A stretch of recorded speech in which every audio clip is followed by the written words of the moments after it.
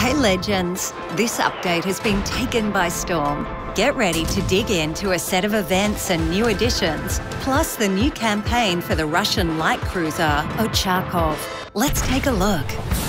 First and foremost, the new campaign is here. The Taken by Storm campaign features the Soviet light cruiser Ochakov, named after the smashing victory at the Siege of Ochakov way back in the 18th century. This little ship comes packed with 8 excellent 6-inch guns and a diverse set of tools like long-range torpedoes, radar and sonar.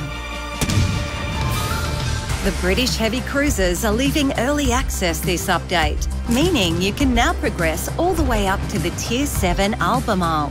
This cruiser adds radar to the kit of the British heavy cruisers, giving them even more versatility in battle. Give them all a shot in the new update. 2 of the legendary ships from New Year's are back, Conqueror and Gearing. This time they are here to stay, so get started on them in the Bureau.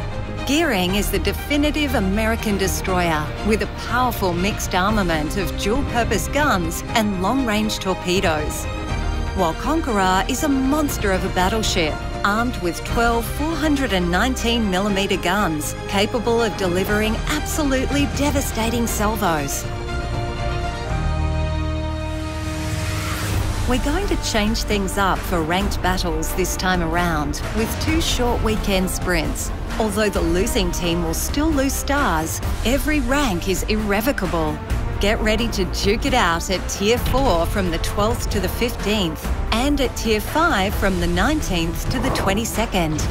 Ranked battles are the best way to get steel badges, so be sure to compete and reach the top. We've got St. Patrick's Day over the horizon, but it's not just that. March 17th is also the launch day for HMS Belfast, so she will make a reappearance for the occasion. Be sure to get a hold of this famous British cruiser while you can, along with special St. Pat's bling, camos and more. The update brings a few changes to the Bismarck and Azuma to give them an extra edge in battle. Plus, there is a new American destroyer commander appearing, Albert Gleaves, whose skills will be useful in improving the torpedo capabilities of your destroyers. A couple of premium ships will appear during the update, the Italian light cruiser Duca d'Aosta and the pan-European destroyer that is equipped a radar consumable instead of a smoke generator, Orkan. Keep an eye on the event horizon. There may just be something on the way for April.